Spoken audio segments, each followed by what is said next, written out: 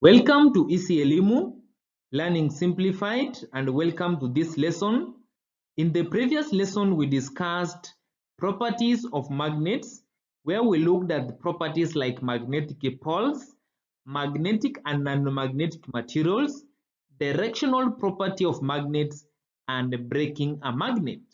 In this lesson, we are going to discuss the fifth property of magnet that we call the basic law of magnetism. And we are going to realize that when you have two similar poles, like in this case, North Pole and North Pole, close to each other, they will repel. And when you have two opposite poles, that is North Pole and South Pole, they will attract. My name is Albert. I hope you are going to enjoy this lesson. So by the end of this lesson, I expect you to be able to state the basic law of magnetism, then verify experimentally the basic law of magnetism, and then finally describe how you can test the polarity of magnets using the poles. So one of the holiest laws in science, after the law of conservation of energy, is the basic law of magnetism, which states that like poles of a magnet repel each other, while unlike poles of a magnet attract.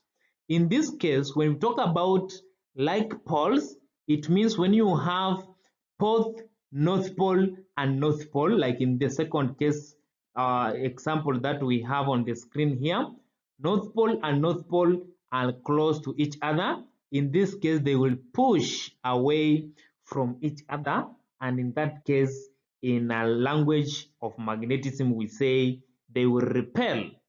And then if you have South Pole and South Pole also close to each other, like this magnet here, and we have another one here, we have South Pole and South Pole. Also in this case, they will push each other away, and in a language of magnetism, we say they will repel. But when we talk about like and like poles, it means you only have one North Pole and one South Pole close to each other. And in like in this first diagram on the screen here, and in this case, they will pull each other. And in a magnetism language, we say they will attract. They will attract each other. So in this case, the basic law of magnetism states that like poles repel each other, while unlike poles attract each other. And since we have only two poles of a magnet, that is North Pole and South Pole, then when we talk about like poles, we mean North Pole and North Pole close to each other, or South Pole and South Pole close to each other. In that case, repulsion will take place. And now when we have one pole, that is North Pole, close to the opposite pole, that is South Pole, attraction will take place, and that one is summarized in the basic law of magnetism, which states that the like poles repel while unlike poles attract each other. So to verify the basic law of magnetism that we have stated as like poles repel each other while unlike poles of a magnet attract, then you need a thread, a clamp, bows and stand. Then you need two magnets and yourself. Then now what you do, you suspend one bar magnet using a thread so that it can rotate freely. Like you can see in this diagram on the screen, you just suspend one magnet so that it can swing freely. Then now what you do, you bring the North Pole of the magnet that you are holding with your hand close to the South Pole of the magnet that is hanging or that is swinging freely, and then observe what happens. Then now you bring the same North Pole to the North Pole of the magnet which is hanging like in the second diagram. Then you note down what you will observe. Then now you repeat the same set with the South Pole. You bring the South Pole close to the South Pole of the magnet which is hanging. Then you observe what will happen. Then you bring the same south pole to the south pole of the second diagram here. Then you observe what will happen. But now simply what you will realize, when you bring north pole close to south pole of the magnet which is swinging, like you can see on the first diagram, there will be attraction. Here there will be attraction or a pull. Then now when you bring north pole and north pole like in the second diagram, there will be a repulsion. In this case, there will be a push. Then now, if I can just highlight some of the observations that you will make in that experiment, is that when you have two magnets like this one here, you have two magnets, one with north pole close to the north pole of the other, then south pole aside. What you will realize in this case, there will be a repulsion. Then if you have another set of magnets like this, then you have south pole adjacent to each other, north pole very far away from each other. Again, in this case, there will be a repulsion. There will be a repulsion. Then when you have now a magnet like this close to another magnet, then you have north pole and south pole on the other end. In this case, the magnet pulled each other, and in this case we call it attraction. Therefore, from this one you can summarize using the basic law of magnetism that, like in this first set here, we have what we call like poles. Like poles are close to each other and they are repelling. Then in the third set or second set here, where we have north pole and south pole close to each other, there is an attraction. Therefore, you can summarize this as like poles of a magnet repel, while unlike poles of a magnet attract. And that is simply the basic law of magnetism. So when you are told to verify the basic law of magnetism, first you start by giving us the apparatus that you need. You need two magnets, a thread, clamp, pose, and stand, and then yourself. Then you suspend the magnet while it is swinging freely. You bring another magnet north pole to north pole, you observe. South pole to south pole, you observe. North pole to south pole, you observe. And what you will realize, north pole to north pole will repel. South pole to south pole will repel. North pole to south pole will attract. And then you can conclude as like poles repel while unlike poles attract. And that is one of the important laws in science and in physics in particular.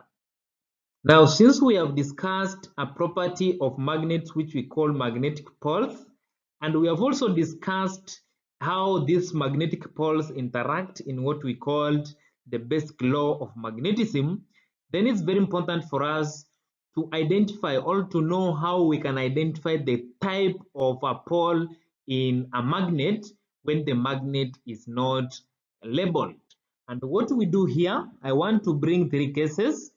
If you have a material and you know it's a magnet but it's not labeled, then if you bring a magnet whose property or whose poles you know, like in this case it's north pole and this south pole, in this case, let's say the two repel. The two repel. If they repel, then what is the polarity of this side here? Then it means the polarity of this side is the same as the polarity of the magnet which is close. So it means here it will be north pole.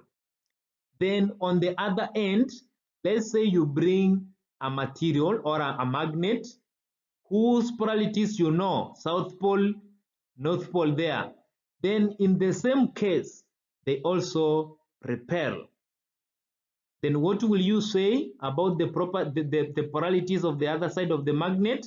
Then it means if they repel, then it means here the polarity is the same as the polarity of the magnet which is coming. So in this case, if there's a repulsion, it means the polarities of the side which you have brought the magnet, which you know its polarity, is similar to the polarity of the material which you want to identify its magnetic orientation. So this is the first case here.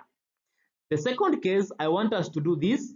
You bring a magnet or the material that you have, you don't know its magnetic orientation.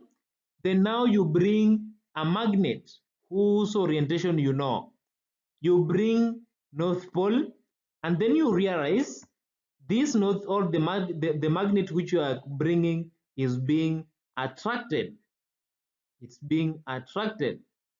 So if this material here is a magnet, if this one here is a magnet, what does that mean? If it's a magnet, it means the pole which is inside here is opposite to the pole of the magnet that you brought close. Then here it will be south pole, the other end will be north pole. Look at that second case and be very keen now.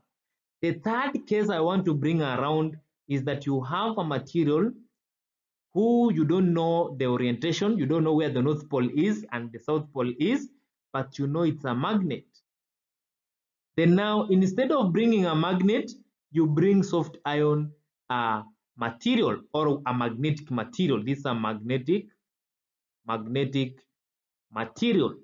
What will happen when you bring a magnetic material close to a magnet? We said all magnets attract magnetic material. So also here, attraction will take place.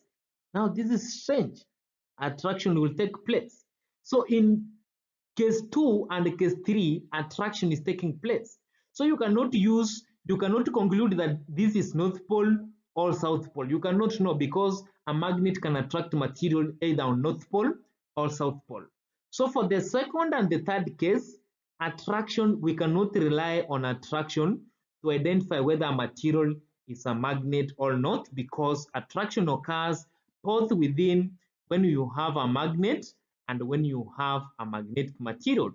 The only way which you can know the exact pole which is on the material or on the magnet which you don't know its polarities is when they repel. Like in this case here, if they repel on this side, then you will know this North Pole. If they repel on the other side and you brought a South Pole, then you will know that side is South Pole. Then in this case, we can conclude by saying repulsion is the most reliable test for determining the polarities of a magnet because it occurs only between alike poles. But attraction, on the other hand, is not a definitive test because it can happen between unlike poles of a magnet, like in the second case here, and it can also happen between a magnet and unmagnetized magnetic material. It can happen between this soft ion, this is ion, and a magnet whom we don't know its polarity. So you cannot use attraction as the method of testing polarity. You can only use repulsion because repulsion can only take place when the poles are like. So that will mark the end of our lesson today. In the next lesson, we will discuss the magnetic field.